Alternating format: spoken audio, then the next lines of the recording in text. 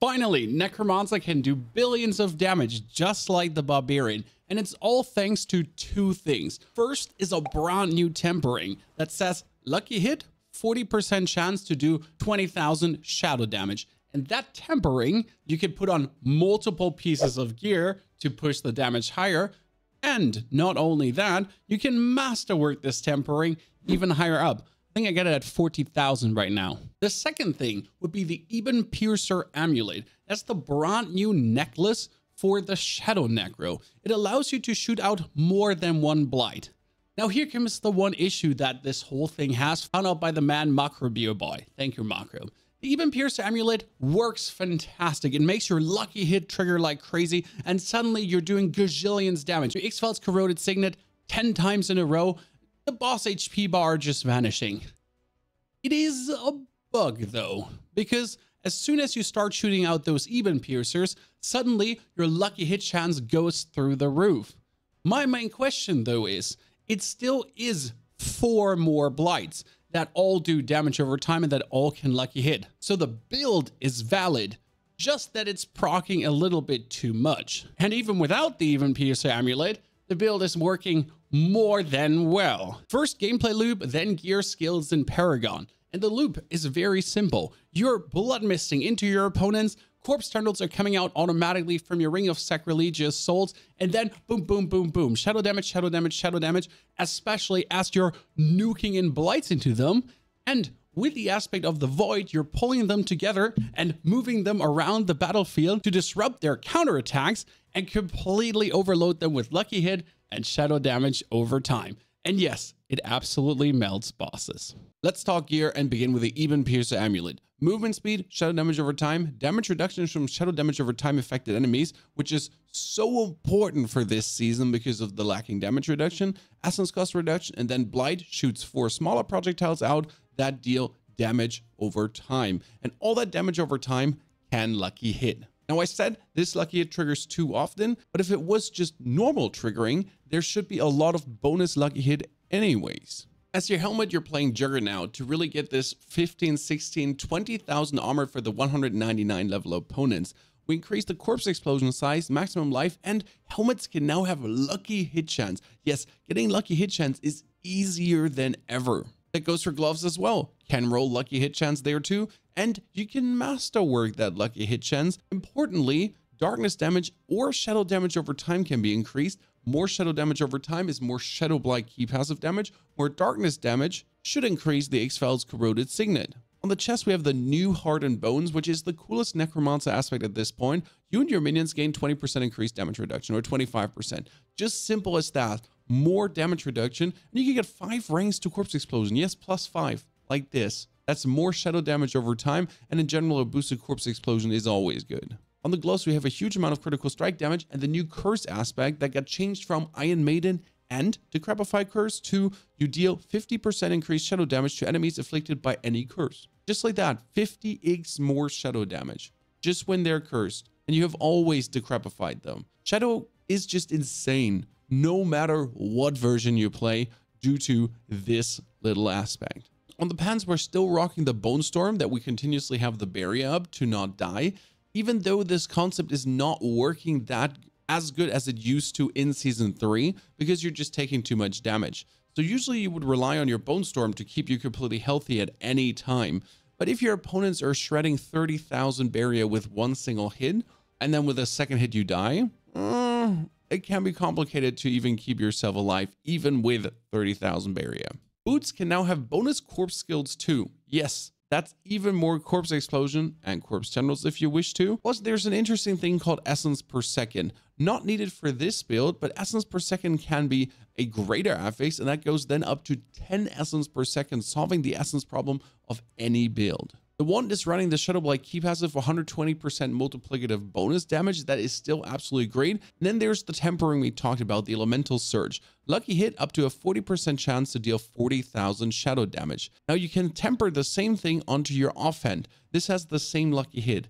Interesting thing is that this doesn't seem to be 2 lucky hit chances. So it's not a 40 and a 40% so that it triggers twice. It's more a total 40% and then added damages up. So now this is a total 40% of doing 60,000 damage instead of a 40 for 38 and a 40 for 29. It's just double. Can increase the darkness damage and even more lucky hit chance. So we get lucky hit chance on our offhand, lucky hit chance on our wand, lucky hit chance on the gloves, and lucky hit chance on the helmet, which then gives us Ixfel's Corroded Signet with another shadow damage over time trigger. So we have the 40% to trigger our damage, and then we have another 50% to trigger even more damage with more lucky hit chance that can get masterworked. And here we have to talk about uniques, because look at the unique lucky hit chance. It's only 10% as the cooldown reduction is lower the damage over time. Generally, because you can't temper items anymore, they do have one more stat, but a lot of the uniques are objectively worse right now, because I could take a ring, a normal ring with a higher lucky hit chance, with higher damage over time, with a higher cooldown reduction, and then I could masterwork it 2 times to make it even better. Even though the X-Files has this bonus of the 38% damage, even though the X-Files has his ability, the actual lucky hit chance here is better from the tampering, and you might actually just drop X-Files for another aspect that multiplies the damage of these two bad boys harder, because they trigger on any damage, while X-Files only triggers on damage over time. Same goes for the Ring of Sacrilegious Souls. Sure, the lucky hit chance of the corpse skills is interesting. Technically, you only want the ability from the Ring of Sacrilegious Souls, and the rest is completely useless. That's where we might think about that some of the uniques actually need their stats a bit boosted or rerolled, because this Ebonpiercer Amulet, for example, is better than any of the other old uniques because the values seem just a tad higher than they would usually be.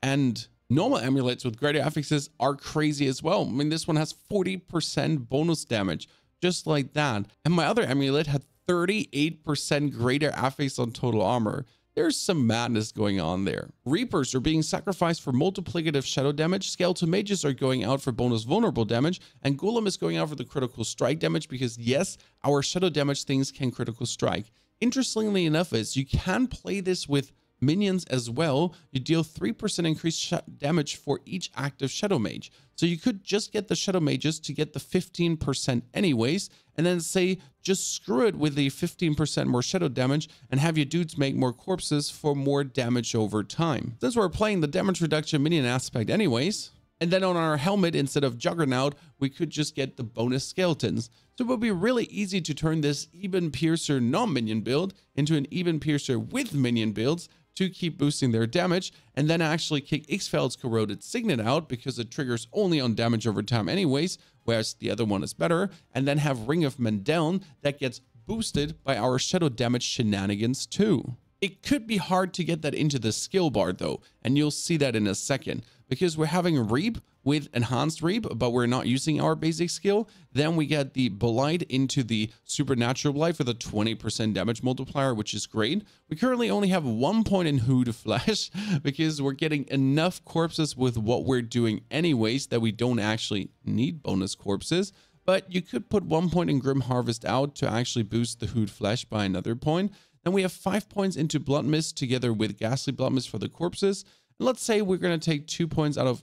Let's say we're going to take 2 points out of here to just boost the Hood Flesh a bit and the Grim Harvest, because our cooldown reduction is good enough anyways to have that going. And we have all the points in Corpse Explosion, because if we're shadowing around, if we're already doing Corpse Explosion, we might do the most Blighted Corpse Explosion damage possible anyways, and we have 15 points in that.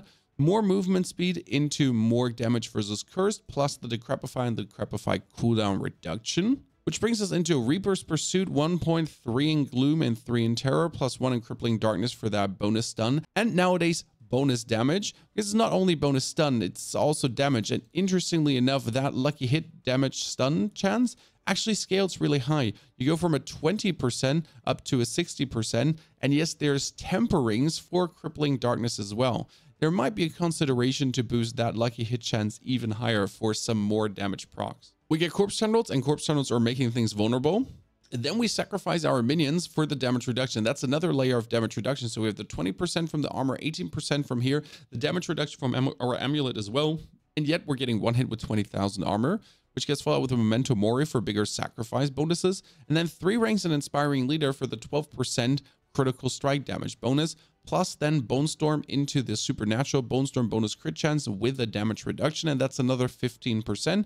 And lastly, the Shadow Blight key passive, which gets boosted by our damage over time bonus, and you saw there's a damage over time tempering that goes up to 80%. So alone your Shadow Blight key passive that triggers every X can be made so much more damaging as well. Which brings me back to what I said about minions. I would need to have 3 points in Skeletal Mastery and 3 points into Skeletal Warrior Mastery. Sure, these are the 6 points in Standalone and Memento Mori, so that could be covered, but then we still don't have Death Defense and Hellbent Commander kind of going on. So yeah, it could be complicated to put the minions in. For the Paragon board, we're looking to make ourselves more survivally and shadow damage, because shadow damage boosts all the shadow damage and the shadow damage rocks as well. So these 39,000 shadow damage gets another 100% bonus boost. Then we get the Flesh Eater for the 40% multiplier to have our procs be even more prockier, and Amplify for the bonus curse damage multiplier to also boost the damage to elites and the resistance to all elements. Then we get our Wither note that our damage over time bonuses can randomly proc to do even more damage.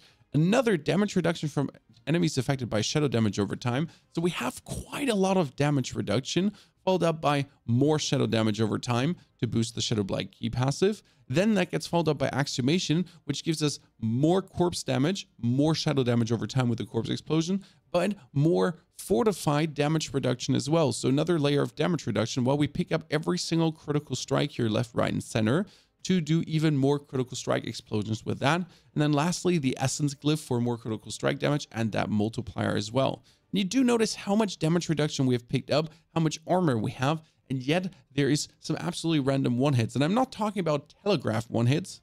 I'm talking about randomly getting hit by something weird and just dying. That is definitely something that needs to be addressed by either a damage reduction tempering or bringing back more damage reduction stats on gear. Now again, the build works with or without Ebonpiercer, but the higher you get in the pit, the more Ebonpiercer is kind of necessary. But for leveling, this works incredibly well, and shadow damage is... Now if you're more interested in the summons, because summons are going to be the next super S tier, here's the best summon build you can currently make that absolutely rampages through the pit.